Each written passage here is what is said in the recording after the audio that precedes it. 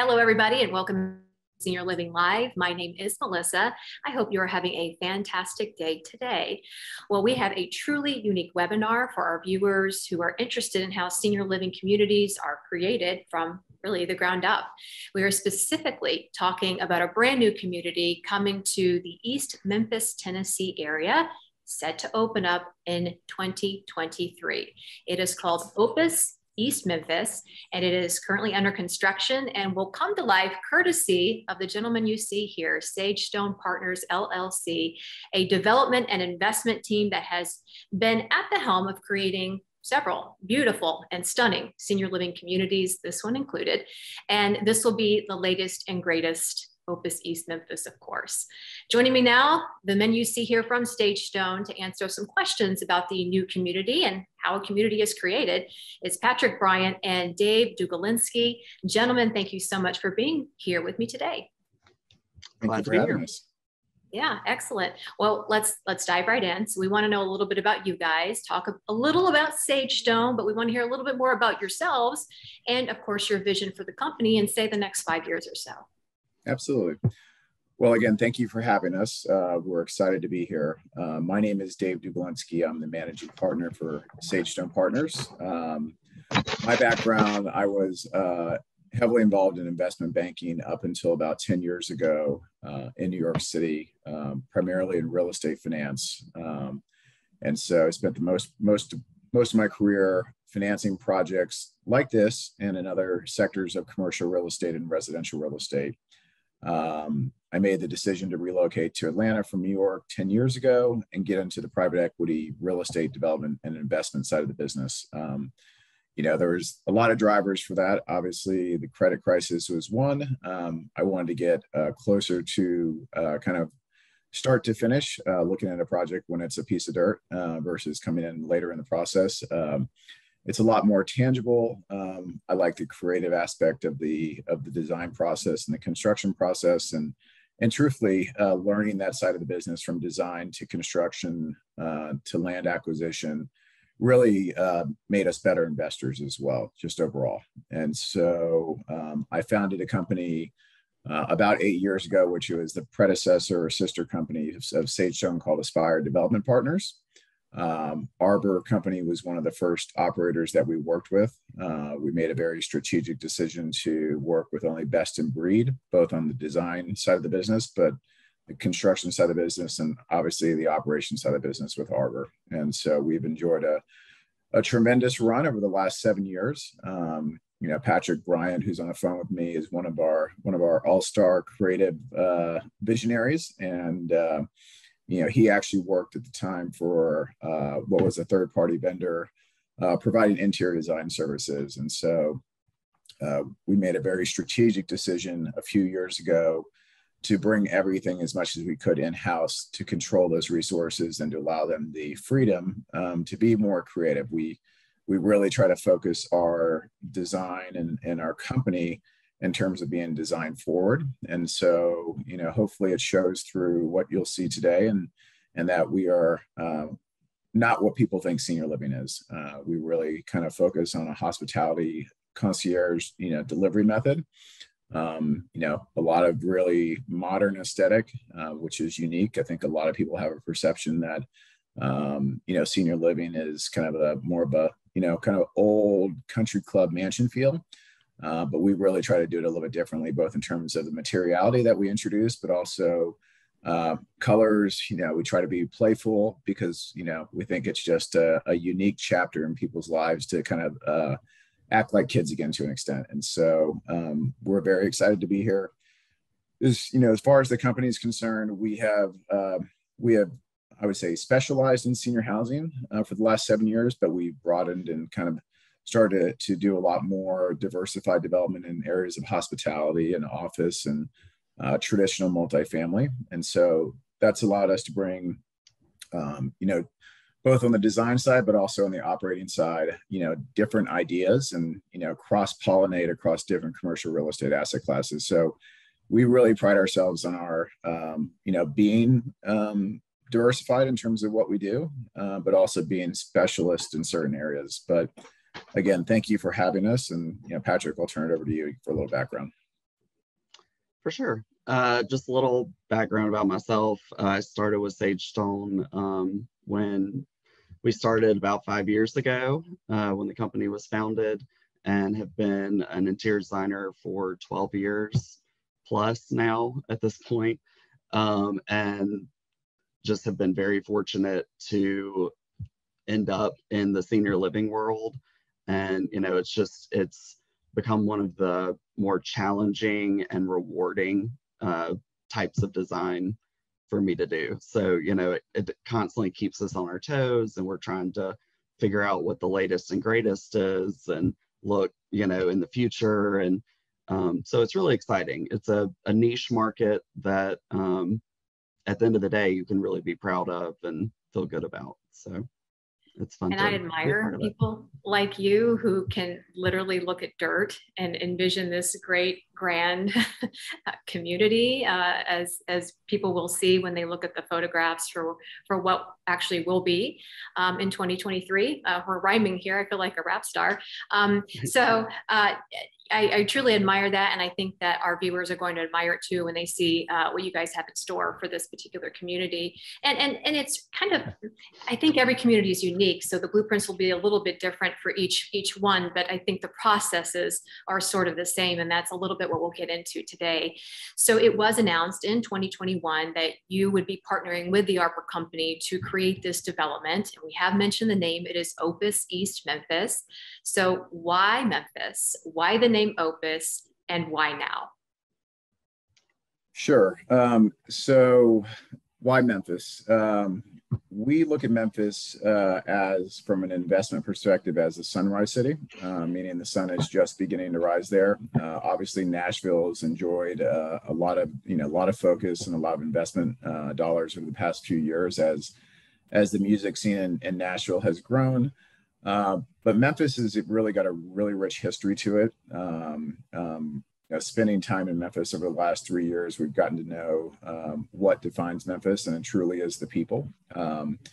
We also looked at the quality and the age of the competition within the market, and kind of analyzed supply demand drivers that to make sure the project was supportable. But when you look at Memphis, it's got a lot of really good attributes. The river is obviously a natural amenity, but it's really driven by three main industries, which is agriculture, healthcare, and healthcare technology, and then logistics and logistics technology with the airport and FedEx. And so from an investment perspective, those are all very large investment areas at the national level. And that's three areas where Memphis is known for. So it's on the macroeconomic perspective, there's been a lot of growth in Memphis. I would also say from a local leadership perspective, Memphis has had tremendous leadership over the past few years. They've made a lot of investment in their public infrastructure, whether it's the redevelopment of the riverfront, the convention center, the new airport terminal that opened. And so we look at those types of things where we look at local leadership to see if they're investing in the community, and not just investing in the community or the technology of whole, but trying to look forward and try to invest for the future. And so that really drove us to Memphis. But I'd say overwhelmingly, it's just the quality of the people and the quality of the culture they call the city of soul. And having, like I said, visited there many times, and now part of the business community, it's the people that really differentiate Memphis. Patrick, I know you've been there many times now with me, and you may have a different perspective, but you're also, having grown up nearby, have been there, been to Memphis many more times than I have. For sure. Memphis was, in my backyard growing up. It was, the closest big city that we had, so grew up going there a lot. And what's really exciting about the time that we're in right now is all of these southern cities are really revitalizing at an amazing pace. I mean, we see it in Nashville, with Austin, Texas, and now Memphis. It's just really exciting for that to start taking place, and for people to start noticing these great cities, and really for Memphis to become the belle of the ball again. It was always such a beautiful city and great architecture. And like Dave said, the people are just the epitome of hospitality. So. The belle of the ball. I love that. And I do 100% agree with you. We're all located in Atlanta, if anybody wants to know. And so we see the revitalization of all of these cities, from Atlanta, Chattanooga, all these cities in the South. And it's great. You know, I think it's good for everybody all across the board. And hey, you're in a warmer part of the country, so come on down, you Northerners up there. We know it's chilly up there right now. It's not too bad down south, so come on down.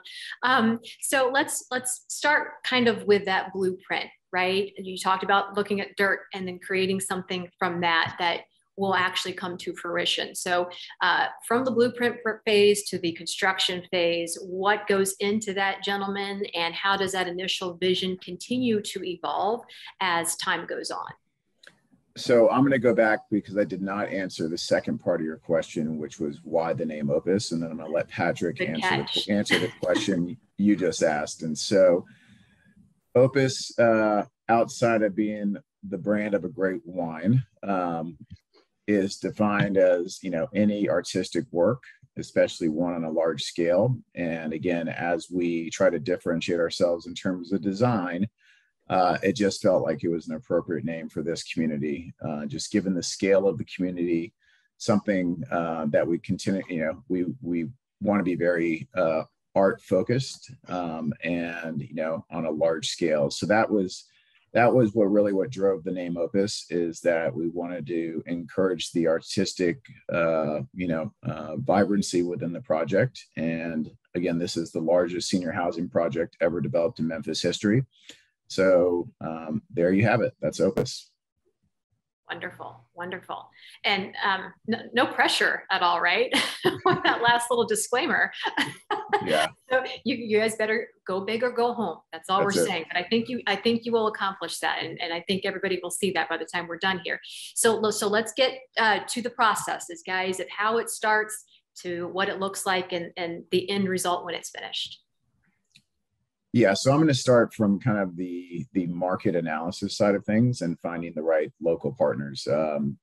My job as the developer is to make sure that I put the right players on the field, really serving as the quarterback to the team and directing resources to make sure that we're executing properly. So, we do a lot of planning on the front side, even before we get to the blueprint side of things. It's really detailed market analysis in terms of what types of amenities do people want to see. We often, organize community groups and do a lot of polling and, questioning of what do people want to see in the community, what types of units, what types of closet sizes.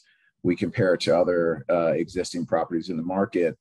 And so there's a lot of data analysis that goes into defining what we're going to build and how many units, what's the mix of studios, 1 bedrooms, 2 bedrooms, how many cottages should we add to the program as well, and then trying to optimize kind of the space programming to a budget that works for the market. And so, after we've gone through that, what I consider kind of defining the building program, and we do that from day one with Arbor. We don't really look at projects without the operations team sitting there with us from day one, looking at the property. So Judd Harper, the president of the Arbor company, was with me. And before we committed to the project, Judd was, looking at the dirt with me, in Memphis. And so, what that does, these are very unique buildings because if you think about it, it's really mixed use in one building. So it's not a mixed use development, it's mixed use in one building. So you've got restaurants that are operating next to gyms, that are operating next to a hotel, that's operating, next to a multifamily apartment. And obviously we're providing different types of nursing services. So you're, to an extent, operating a hospital as well inside the confines of one building. And so that was brought to my attention through one of these types of formats. I said, you're doing mixed use in one building. It didn't even occur to me, but it's, there's a lot of planning that goes in on the front side. And then once we do that, we make sure that we've got the right team. So we always have local partners, both on the design team, whether it's the civil engineer, whether it's the architect, whether it's the interior design team. And then it's just a matter of getting the right team in place to execute both the design, the construction, and then ultimately the operations of the facility. But Patrick, maybe I'll let you kind of take over from there and talk a little bit more about the blueprint to construction. For sure. As Dave mentioned, we really start this process pretty early on. So, the patch of dirt that we had to work with was amazing. We walked on to the site the first time, and there's a beautiful mansion and rolling hills and beautiful trees, and with the Dixon Art Gallery right next door. I mean, we were just given all kinds of, basically bullet points of a pathway of design and concept, and it all just laid itself out for us. And we ran with it. The soul of Memphis, the hospitality, the Southern charm. We really wanted to bring all of that into the design as we went through the process. And, Opus has been an interesting project because it started before the pandemic. And so, what that gave us was a great dialogue and insight into what was going on, what was to come, what could come, all of these questions were coming up. And so it really allowed us to hone in on those types of aspects of design and implement those into this project. So everything that we've learned from the pandemic is going to be wrapped up in this project, and in a beautiful way. It's going to be really exciting. And as we continue, we just want to create a beautiful environment that people feel at home.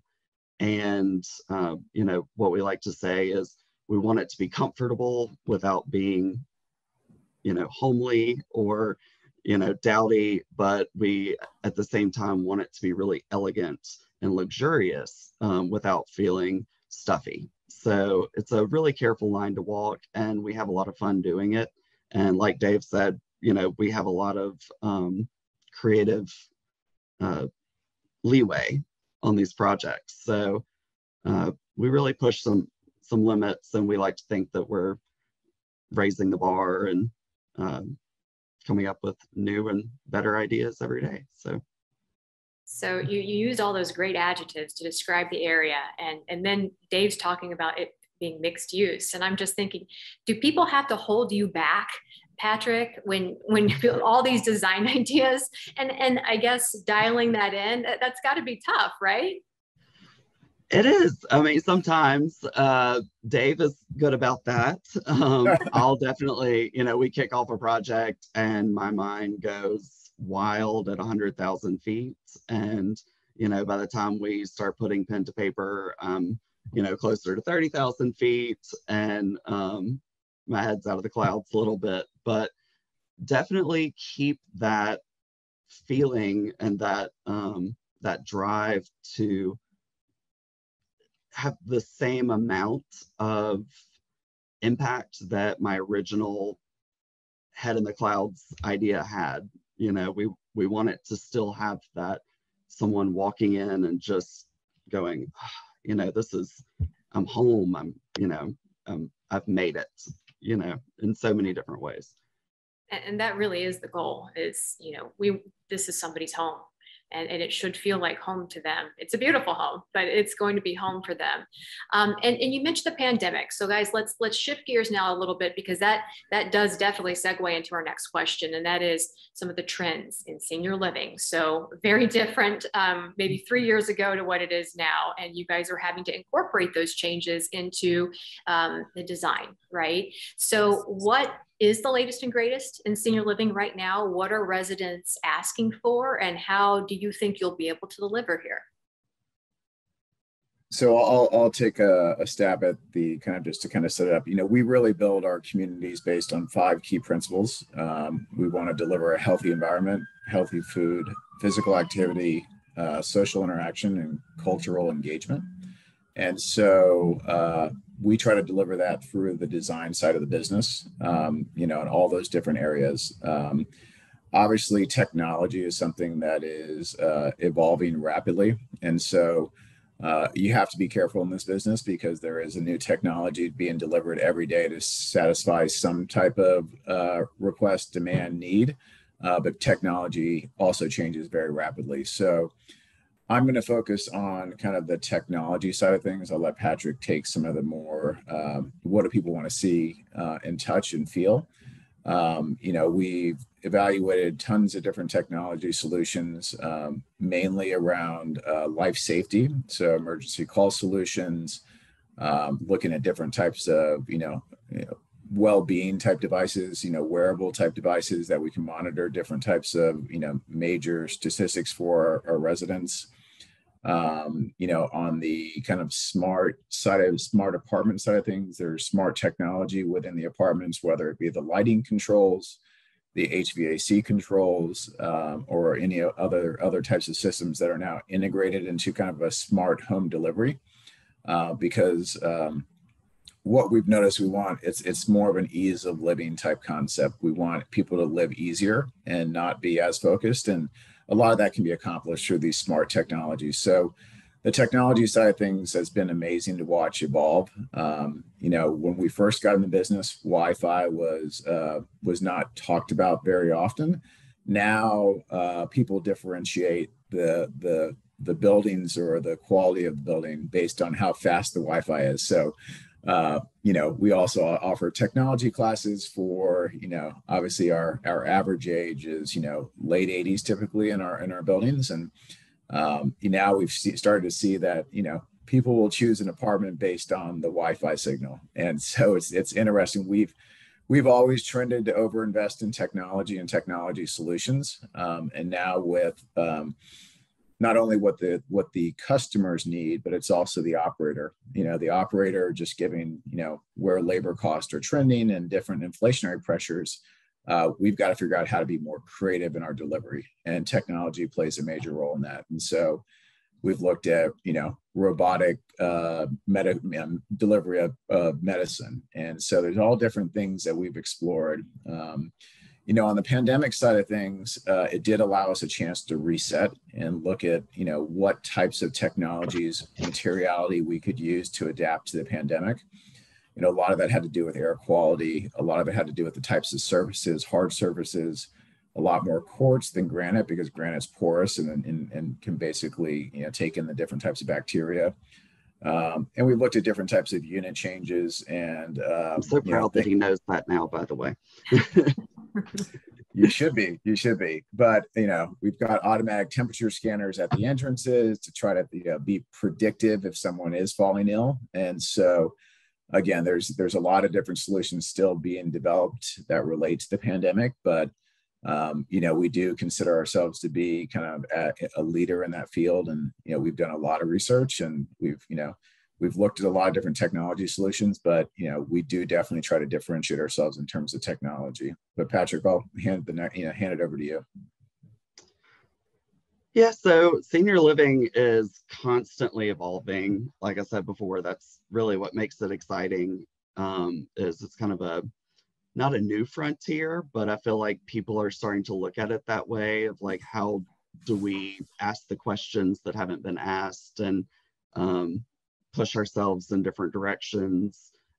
So it's constantly keeping us on our toes. And one thing that we did after such a great success with our Lakeside at Amelia Island project was we wanted to go back and talk to the residents and get their feedback on where they lived, their home, their new environment, on a day-to-day basis. And brutal feedback is what we wanted and what we asked for. And what we learned is that really what they loved the most about the community were the amenities that allowed them the freedom, the independence to live their life and experience new things. And so we really wanted to bring that into Opus. So we put a big emphasis on the activity areas, the amenity areas. We've got multiple dining venues.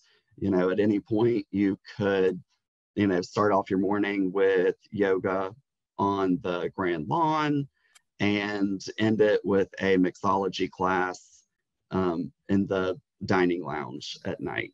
So it's really going to be an exciting experience, an everyday experience for them to explore new things and learn new things. You know, you can never get to an age where it's not important to keep learning and evolving. So we definitely want to push that with our residents and show them that it's possible. Can you lower the age range for those who can move in, please? I'm trying to get a space held for myself in the future. I'll move in next door. So this is the fun part, guys, right? We get to see your vision.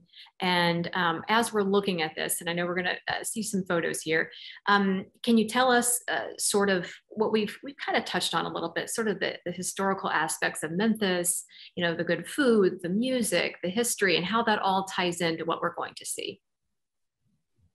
Absolutely. I'm gonna let Patrick kind of drive on the imagery side of things. You know, I will tell you that Opus sits in kind of the arts and cultural center of Memphis, and so the Memphis Botanical Gardens, Audubon Park, the Dixon Art Gallery are all within a football throw of the site, and so we carried on that tradition within the design. So you'll notice it's very Memphis focused in terms of how we incorporate different design ideas into the project, but heavy emphasis on arts and culture throughout the project. And Patrick can kind of take us through a test drive of what it's going to be.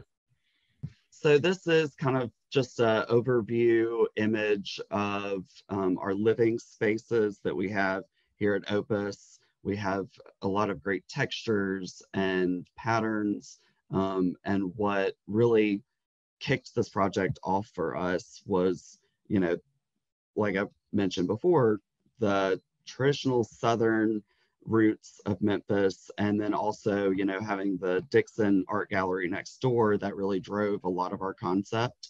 So we really wanted to emphasize art and traditionalism.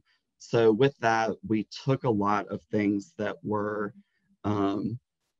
standard, you know, designs that, you know, for instance, you see here a Knoll sofa, which is kind of a could be a dated design, and we're taking it and we're gonna update it with great fabrics and some acrylic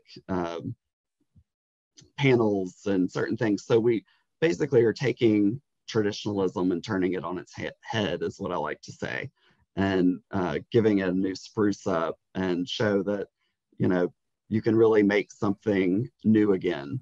And that's kind of the concept throughout the whole project. And that's how we want our residents to feel as well, is, you know, it's never too late to brush it off and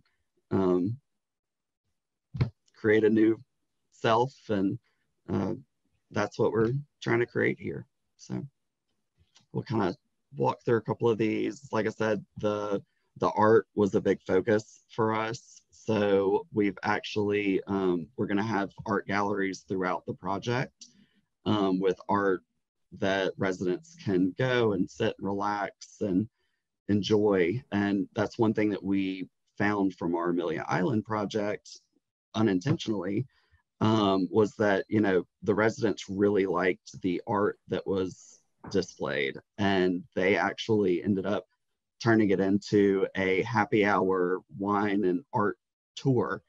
And, you know, when we heard that, we were just like, oh, wow, how do we piggyback on that? How do we, you know, expand on it? And so we put that a lot into this project. And so that built on art galleries throughout the project, wall coverings with patterning and fabrics that, you know, really give you a luxurious feel throughout the project. So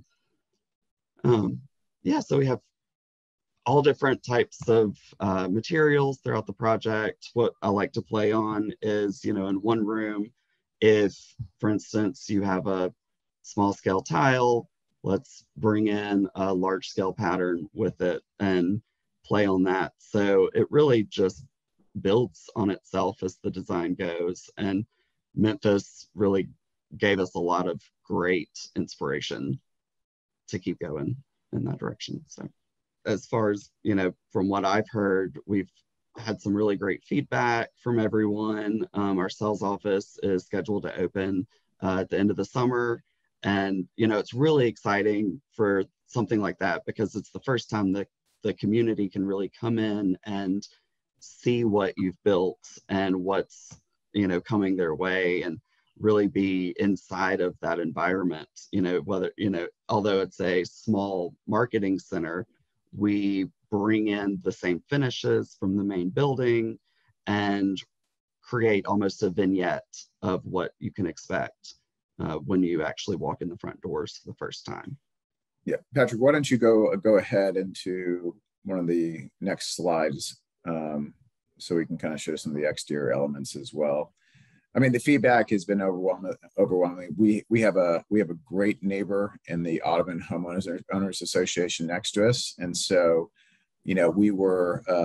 we pride ourselves in our ability to work and be good neighbors. And so obviously everyone is concerned with what's going to go in their backyard. And so, through the zoning and entitlement process, we made the community members really partners of ours. And so we took a lot of input. We tried to respect the design integrity of the neighborhood and, make sure that from a materiality perspective, we were respectful, but also we were adding value to the neighborhood overall, because a lot of people get concerned when they hear of these larger scale projects going, nearby where they live. And so, we pride ourselves on working collaboratively with our partners and our local partners. And I think it shows through just in terms of the quality of the materials, both inside and outside the building. But, again, we pride ourselves on sense of arrival. And so you'll see we invest and overinvest just in kind of the higher impact areas, the front door, the living room, things that, that you would do at your house. And so, we've got a very grand approach to the building.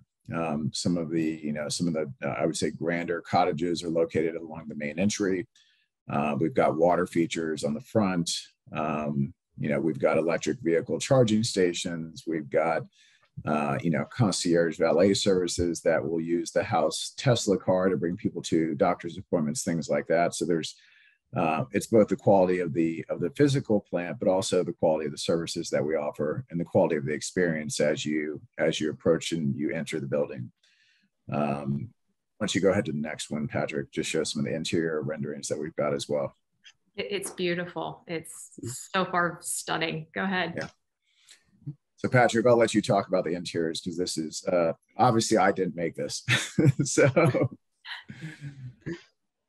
All right. Yeah. So, kind of how I mentioned earlier with changing up the design of the sofa, you can see here, that's, our interpretation of a modern Knoll sofa. And, we wanted to really play with scale in the lobby. And so right when you walk in, you really have, like Dave said, a sense of arrival, and we wanted to pull from everything that was Memphis.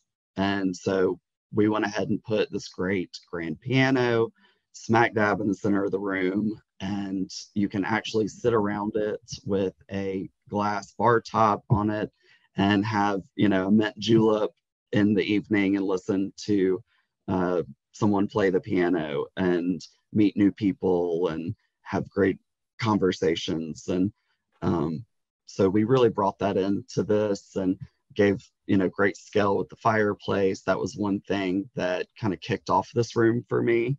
I know it's kind of a small thing to some people, but for me, doing a 5-foot tall see-through fireplace right in the front lobby just really gives you a sense of that grandeur that we want you to feel with this property. And the minute you walk in the door, we hope that that's exactly how you'll feel. It's gorgeous. Yeah. And it looks like there's a dining area. That looks spectacular. Yeah. So our culinary experiences in any of our properties with Arbor has just been amazing. And that was one thing that we got back from our Amelia Island residents was that they loved, the dining room and the experiences that were had from that, from cooking classes and chefs coming in to, speak, and different types of cuisines at different nights, and just keeping it fresh. And so we really focused on that. And we have different dining venues throughout the property. And so, you can start off at, happy hour in the lobby bistro, hanging out with people, playing pool, and then move on into the dining area where we have a separate dining lounge that's a little more intimate, more low-level, moody lighting is what I like to say. And then, moving into this great dining room that you see here, where we've broken it off into sections. We wanted it to feel like a restaurant, and bring in the kitchen into the dining room. So we have a huge window where you can see the chefs cooking and preparing everything. And, that's really important to people, especially these days with cleanliness and health issues going on all over and coming up every day. And so we wanted to have full visibility to how your food's being made. And also, it's just really cool to be able to look in there and see everything going on, and it just gives more activity to the room. So it's been really exciting to build on that. And I'll kind of touch on some of our amenities as well. Like I said, the property gave us a beautiful backdrop to build on. And so we have great courtyards and amazing outdoor spaces, as you see down here to your right. And also wellness was a huge proponent of this as we moved forward. And so we really focused on a whole wellness wing of this property. So you have not only your standard salons, but we have massage rooms, a full spa setup with locker rooms, indoor pool, saunas. You can take a full day and really feel like you've gone out to a 5-star resort with a spa, and take that time to yourself, and it's great. It's really exciting. The beach beds are a wonderful addition, or the pool beds, I should say. If you could maybe pretend like you're at the beach in one of those, but just stunning, absolutely stunning. Yeah, so these are just some real images from past projects that we thought we would share to show you some kind of what you've seen so far has been mostly 3D renderings, but these are real images from some of our current projects that we have. So then this is a good place for this next question. And we'll get to the construction time and where we're at and when it opens once again towards the end of our conversation. But what does make Sagestone a leader in your field as we take a look at some of these real properties that are currently in existence, and what separates you from other development and investment teams in the country? I think there's a few things that really differentiate. Again, this is all about design, and I think from a design perspective, we are definitely viewed as kind of design forward and leaders within the industry. And as part of being designers and being creative, you have to take risk. And for an industry that is I would say has historically been very risk averse, because most people think about senior housing and think, okay, I want to reduce risk. And so we think about it a little bit, obviously not from a safety or security perspective, but from a design perspective. We're willing to make investments, and not all of them pay off, but we're willing to try new things to see how we can continue to elevate the experience. So that's one. We approach every project from a long-term perspective. I think a lot of developers are known for trying to do things as cost effectively as possible, and then they sell the project and move on to the next and leave it for the next owner. We make every decision as if this was our home and we were going to live here for the next 30 to 50 years of our life. And so we have found that that proves to be the best experience for us as investors, but also for the operator that operates the building, and then ultimately the residents, because, you know, at the end of the day, without happy residents, we're not in business. And so our goal is to make sure that we've got happy residents no matter what we do. And so we factor that into every investment decision that we make. And, a lot of people look at us sometimes and say, wow, how could you do that? Or how could you even think about it? That's so crazy to think about. One example is in which it doesn't seem like it's crazy now, but we were one of the first senior living operators and developers to use keyless door entries. RFID door entries. Everyone else had always traditionally used keyed entries. So we recognize that seniors often have hard times remembering keys and finding keys and things like that. And so it was a major upgrade at the time. And, when we first started doing it, no one else had done it. And so it's just the little things that we started doing 7 years have become industry standard now at this point. And, we're pretty proud of certain elements like that. And I think ultimately we just have a very passionate, caring team of people, from the operator to our designers, to our ownership groups and our investment groups. We kind of joke about it, but we really, our goal is to help residents and help their families, because, aging it should be elegant. It's not always elegant, and we want to provide the best environment for you to age and age gracefully in place. And so we call it compassionate capitalism, because we really do provide a service. And at the end of the day, the most rewarding thing is to go and see that you've built something where people live and they live happily. And so I think, it's the passion, it's the care, it's kind of the long-term minded, how we think about value creation and who we create value for. And, like I said, number one, we try to create value for our residents. And as a byproduct, we end up, creating value for our team as well. But Patrick, I don't have anything else you want to add, but that's really how we look to differentiate ourselves. Just to piggyback on what he said, I mean, really, I think what sets us apart is that we do care tremendously about the final product and how everyone feels about it and how happy the residents are. And that's really what makes a difference, I think, with us, is that, at the end of the day, we're pushing ourselves to think outside of the box and create environments with a fresh take.